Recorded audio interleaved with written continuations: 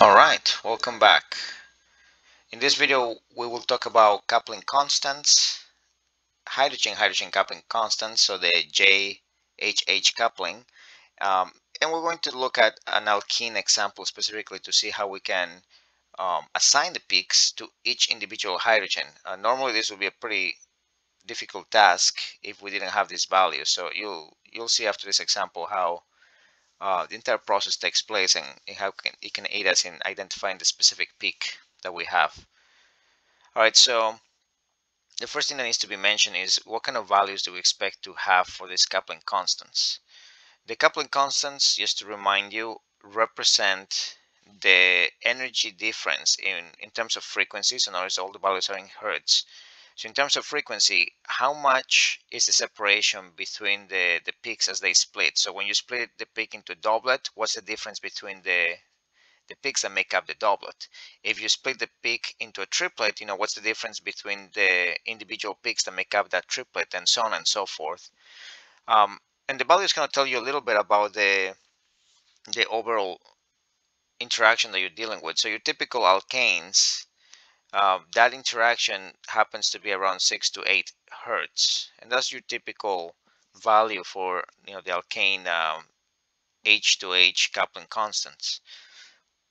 When you're looking at your aromatics, if the hydrogens are next door, they tend to have a greater interaction simply because they are closer together.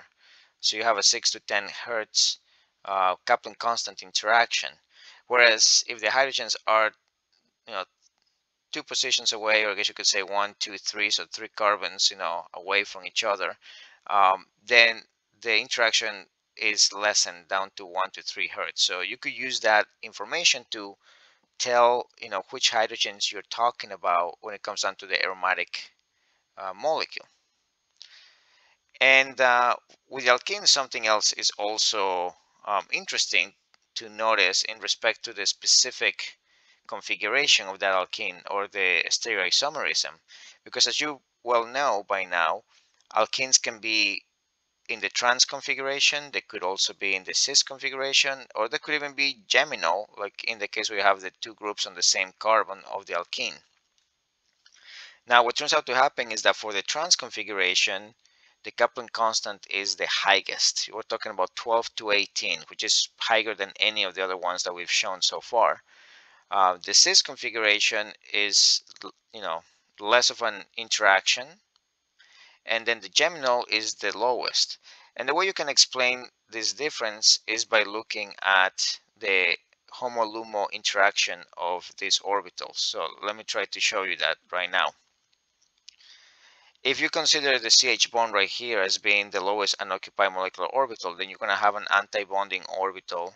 Technically this should be this should not be a bold orbital. This should be completely blank, but anyway, this is supposed to be the anti-bonding orbital. Now next to that CH bond you have the other CH bond right here, which acts as the highest occupied molecular orbital, and the HOMO is providing electron density to the lowest unoccupied molecular orbital.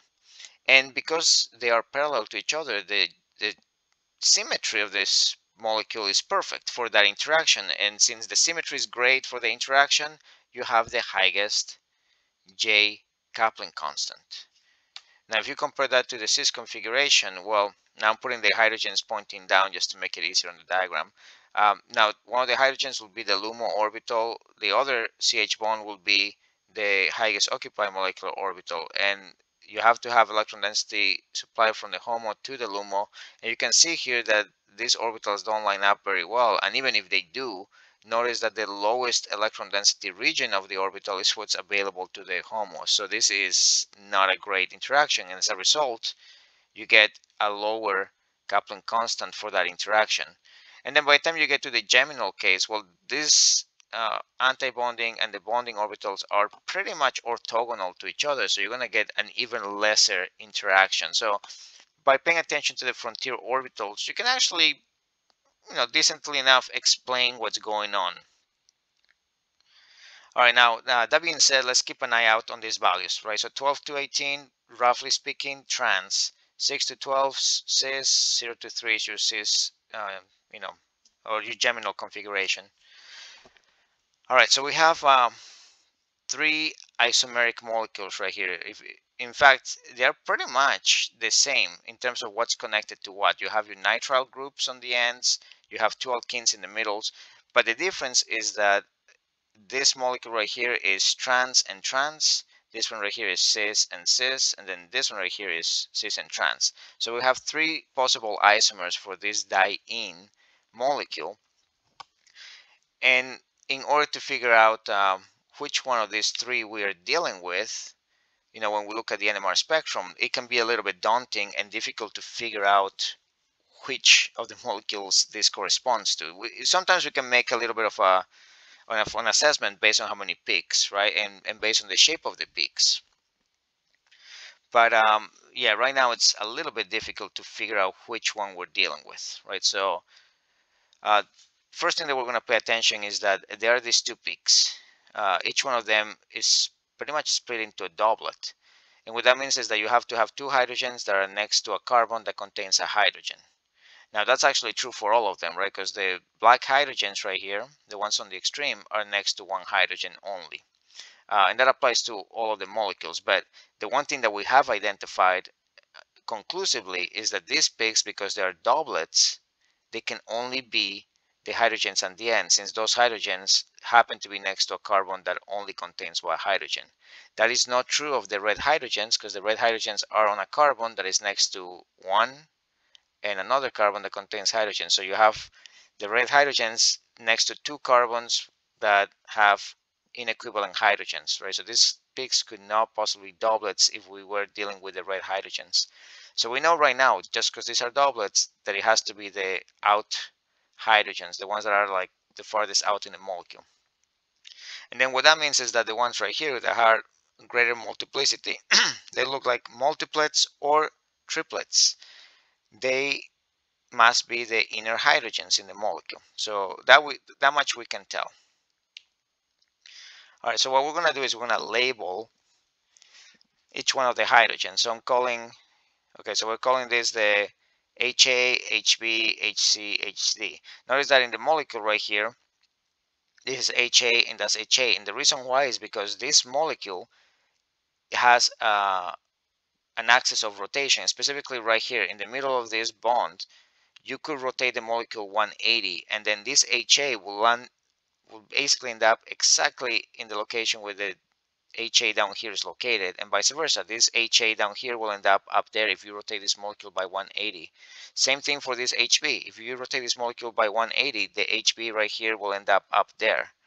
And then this nitrile will end up right here. This is not true of the other two molecules, because even though you can rotate this molecule by 180 on its own axis and HA will end up on HB, HD will not end up here, because if HD is pointing down and to the left, by the time you do a 180, it should be pointing up and to the right. And so you can see that HD will line up with the nitrile group is present, and of course that's not the same thing. Hydrogen needs to end up where hydrogen is if you're to claim that they're equivalent.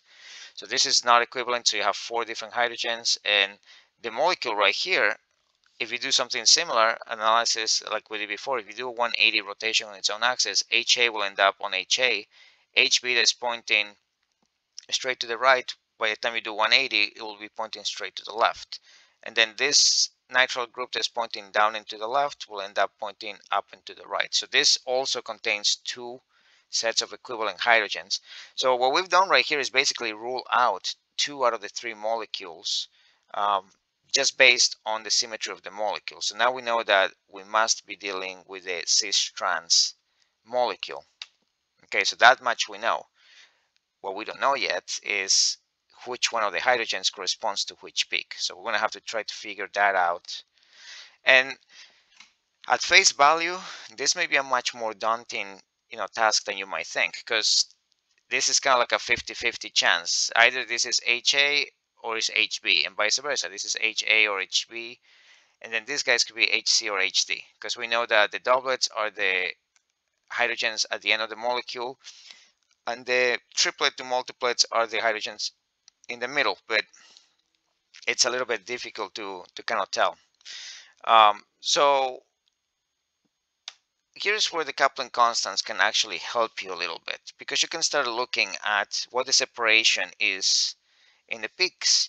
And the thing is that you are undergoing splitting because there is a carbon next door that has hydrogens. So if you do see a coupling constant value for this peak, what that implies is that there's going to be another peak in your spectrum that will also have splitting, but that splitting is going to be identical. And the reason why is because those two peaks happen to be carbons, or excuse me, hydrogens that are located right next to each other. That's why they have the same coupling constant. So we can use that information to figure something out.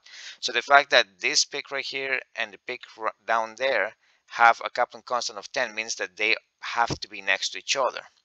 And so another way to put it is that if this peak right here were to be HB, then by default, the doublet down here that has a coupling constant of 10 will have to be HC, because that's how you end up with two hydrogens right next to each other. All right, before we make the true assignments though, we need to figure out a few more things. So we're going to look at another coupling. So the coupling constant of this peak to that doublet ends up being 15.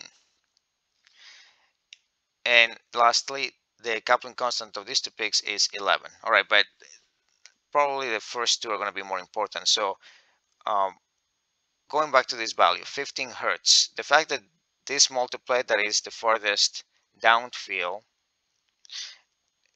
in combination with the doublet right here gives you a value of 15 means that they have to be trans to each other. And not only that, but they have to be next to each other, right? So looking at HB, next to HB you have HA, but we already know that HA and HB are the peaks up here, right? So 15.3 will not account for HB being next to HA.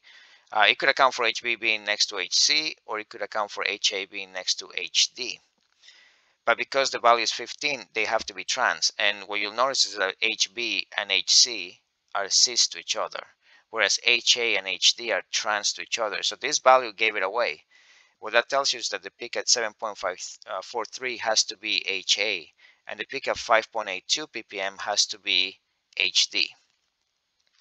And then by the same logic, you can look at the values right here at 6.92 and 5.65. The coupling constant is 10, which is consistent with the cis configuration, which would mean that 6.92 is HB and then 5.65 is HC. And so that's what we're seeing right there. The peak BC is the 10 hertz, which is, the cis configuration. The AD coupling constant is 15.3, which is the trans configuration in the spectrum. And then the peaks between HA and HB, which are trans to each other, they're 11, which is a little bit on the short side compared to the typical range, but it still follows. And compared to the multiple that you see in the peaks, that is also validation that you're looking at HA and HB. So this example, I'm going to show you how you can use the coupling constants to figure out the specific proton in your molecule that corresponds to each one of the peaks in the spectrum.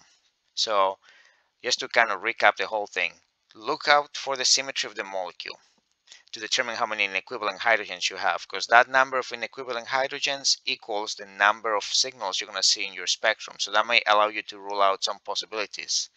Then look at your coupling constants. In the case of alkenes, you can use them to figure out this, whether your molecule is in the trans, the cis, or the geminal configuration. And this can be applied for as many alkenes as there are in the molecule. All right, so with all that being said, in the next video, we're going to talk about how multiplets look like and what arises or what gives rise to multiplets looking the way they do. So see you in the next video.